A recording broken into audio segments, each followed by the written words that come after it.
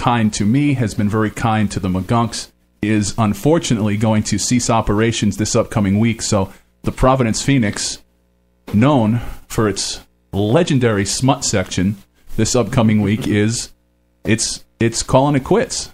Well, the smut section has gotten smaller over the years. I don't know if you guys noticed that. With the internet and whatnot. Times are tough in the kingdom. We used to just, it was just fun just cutting pictures out and sticking on guys' toolboxes. You know, the KY kid KY kid that's gone for hire, you know, you stick it to a guy's toolbox.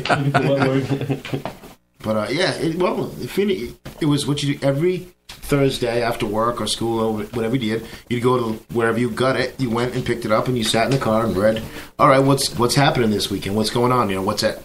And, of course, Lupo's, you know, had the big back covers. You're like, okay, who's coming? You know, your favorites are, just see it. Now, correct me if I'm wrong. That was the new paper years ago, right? It's just, but the Phoenix. That's then it was the new paper, then the Phoenix new paper, then just the Phoenix. I don't know how to read I think that's... It doesn't really affect me at all. Well, there's a lot of pictures. Yeah, pictures are all right, but I got the internet. But they were never shy about supporting local music in that, I mean, if you sent them a show and you got it to them in time, I mean, they weren't shy about the listings. Yeah, you just...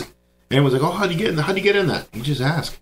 It was pretty much that simple. Yeah, they're not going to come to your garage and, you know, stupid give us your calendar. But yeah, there's a number right at the bottom. If you want to be in this, call it. Okay, hey, thanks. Send the tips. Yeah, they'll put it down and they'll put it in that little section, the local thing, and going on this weekend as well. You know, whatever you're doing, and they do it. I'm sure you were in the same situation as me, where people would come up to you and said, "Hey, I read about you in the Phoenix this week." You know, a little bit further back before kind of social media completely was where it was at. But yeah, I mean, people would constantly come up to me and talk about seeing the show listings and, you know, I came to the show this weekend because I read it in the Phoenix.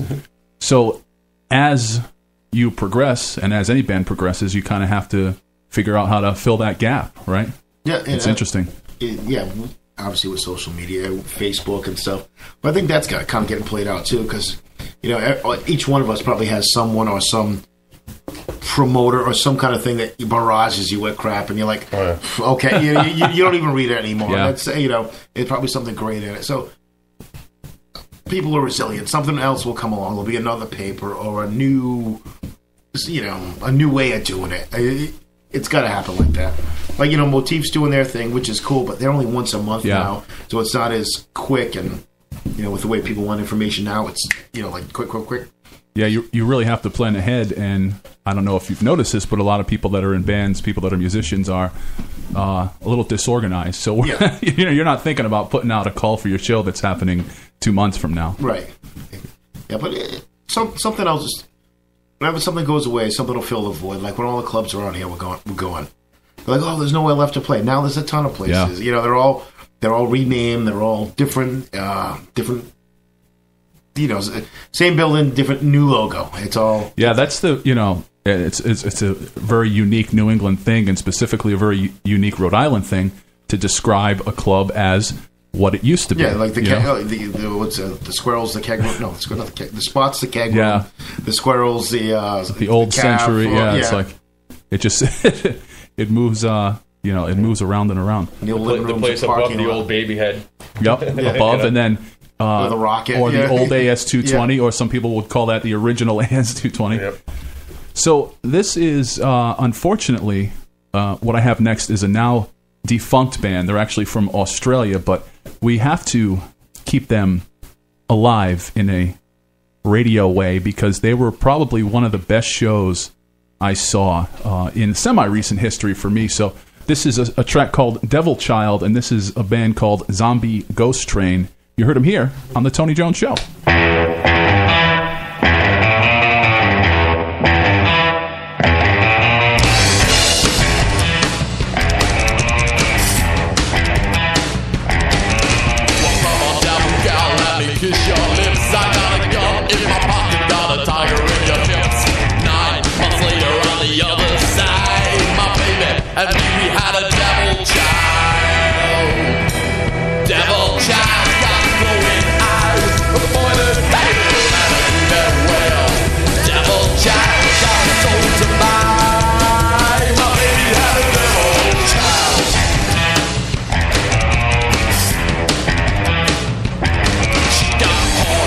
Head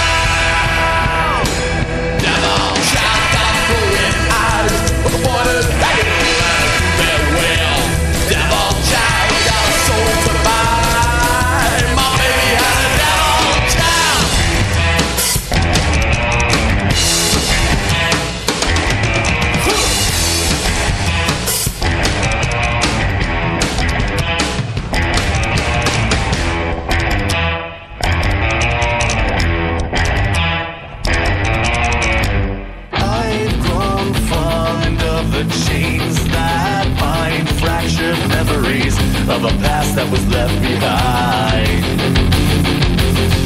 A place where I found comfort and was all mine to roam. How can I be a hostage if this is my home?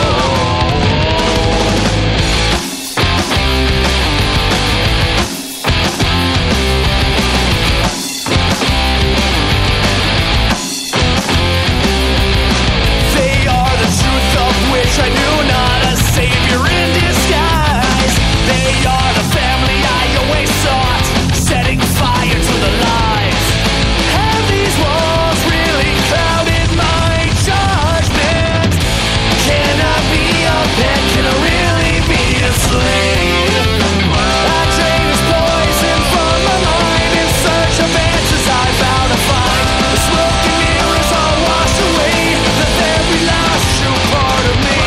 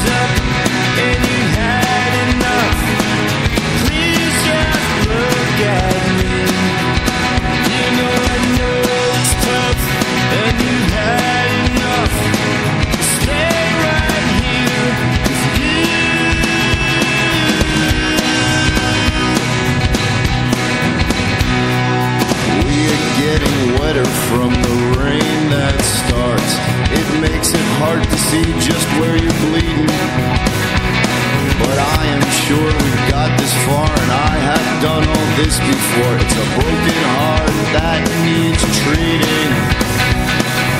Oh man, I hope that what I thought I heard was just inside my head. The repeat confirms that it's something bad, so I drive up the street. When your time is up and you've had enough, please just look at me. You know it's tough and you've had enough. I'll stay right here with you. When your time is up and you've had enough, please just wait for me. You know you're tough and you've had enough. I'll stay right here with you.